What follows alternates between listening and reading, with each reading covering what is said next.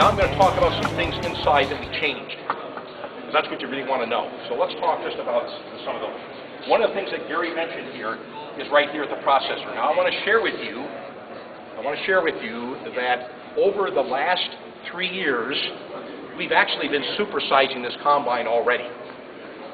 We've actually added 30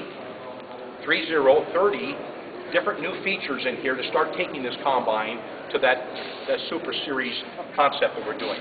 So we started at the feed conveyor area, and we started that process.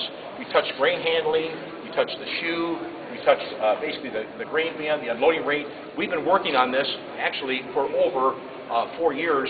The last 3 years, 30 innovations that were already put on this combine to get ready for what we're talking about here. We did not wait and just say, let's do it all one time. We did it in phases. So that way, this combine was getting prepared for this day that we have today. The rotor here goes from 25 inches, the processor from 25 inches in diameter to 30. So that's a 20% increase in the diameter of this machine. Now that's important because when you climb up in here, we're going to let you climb up in here, you're going to notice that the processor, as Gary talked about in his presentation, is different. Because what we did now is, not only did the diameter change, but the way we handle the crop. So the first area you need to understand in here is the concave area. So the concave area in here is increased by 10%. It's a new 4-section, 17-bar concave. So by giving us that 10% additional square inches of concave area, that's where you start the threshing, okay? And that's very, very important.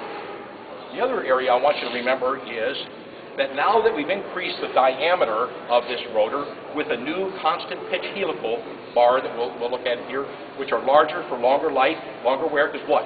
We're putting more throughput through the machine. And because of that, this new constant pitch helical allows us to take, with a larger diameter, put more capacity through it with reduced loss levels.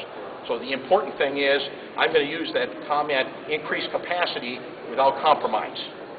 Increased capacity without compromise. We didn't want to compromise anything. We wanted to touch every area as that crop flows.